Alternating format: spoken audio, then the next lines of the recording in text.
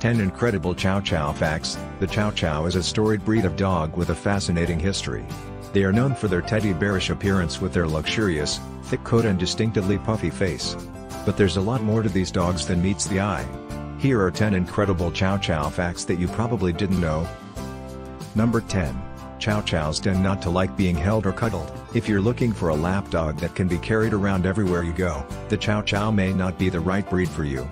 Chow Chows tend to be aloof and independent, and they often don't enjoy being held or cuddled in the same way that other breeds do.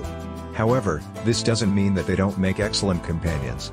Some individuals can be quite cuddly, and they are very loyal and loving pets. Number 9. Chow Chows don't like swimming. Here's an interesting Chow Chow fact: while some breeds of dogs love to swim and get wet, Chow Chows are not typically fond of getting in the water. When their thick fur coats get wet, this heaviness can make them uncomfortable and can take a long time to dry. Additionally, the Chow Chow's short snout can make it difficult for them to breathe when swimming, so it's best to avoid taking them for a dip in the pool or lake. Number 8. Chow Chows were also prized for their fur. In addition to their usefulness as working dogs, Chow Chows were also prized for their thick, luxurious fur. Their coats were often used to make clothing and other items. However, as the breed became more popular as a pet, this practice became less common, as people began to think of Chow Chows more as companions than as utility animals. Number 7. Chow Chows are working dogs. Historically, Chow Chows were used as working dogs in China. They were often used as hunting dogs, as their thick fur made them resistant to cold weather and able to withstand heavy underbrush. They were also used as guard dogs, as their fierce loyalty and protective nature made them perfect for deterring intruders. Additionally, Chow Chows could herd livestock and pull carts or sleds, making them versatile and useful dogs on Chinese farms. Number 6. Dr. Sigmund Freud had a Chow Chow that would sit in on psychoanalysis sessions. Dr. Sigmund Freud, the world-renowned father of psychoanalysis, owned a Chow Chow dog named Jofi. Jofi often sat in on Freud's therapy sessions, providing a calming effect for patients who were often nervous and on edge. Freud would also pay attention to the way Jofi behaved in relation to his patients, as he understood that dogs were excellent judges of people's emotional states. Number 5. Chow Chows were displayed in the London Zoo. When Chow Chow dogs were first brought to England, they were such a novelty that they were put on display at the London Zoo alongside other exotic animals.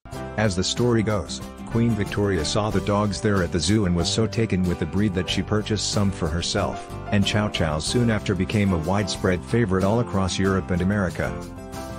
Number 4. The name Chow Chow is Pidgin English for knickknacks. Chow Chow dogs were originally imported to Europe in the 1800s on cargo merchant ships alongside many other exotic items. Piles of colorful spices, strange fruits, and unfamiliar animals were all crammed together on these ships, and the Pidgin English-speaking sailors referred to all these foreign goods as Chow Chows, meaning miscellaneous items or knickknacks. Over time, the term came to be associated specifically with the dogs, and eventually, Chow Chow became the breed's official name. Number 3. Chow Chows are an ancient breed from the Han Dynasty. The Chow Chow is one of the oldest known breeds of domesticated dogs. There are sculptures dating back over 2,000 years that depict Chow Chow dogs that look remarkably similar to the breed that we know today. It is believed that they were first bred in China during the Han Dynasty. Number 2. Chow Chows have straight back legs. If you look closely at the way a Chow Chow walks, you may notice their characteristic stilted gait. This is due to the fact that the Chow Chow's hind legs are nearly perfectly straight, unlike the angled bends at the knee and ankle of other dog breeds. This gives them a bit of an awkward walk, but it's perfectly normal for the breed. Number 1.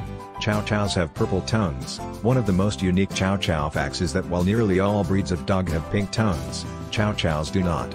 Chow Chows are one of the few that have tongues that are purple or blue-black in color. When they are born, Chow Chow puppies have pink tongues. However, they darken within the first few months after being born. The color results from a concentration of pigment-producing cells in their tongue. This may possibly be an adaptation protecting their tongue from sun damage as it hangs out of their mouth.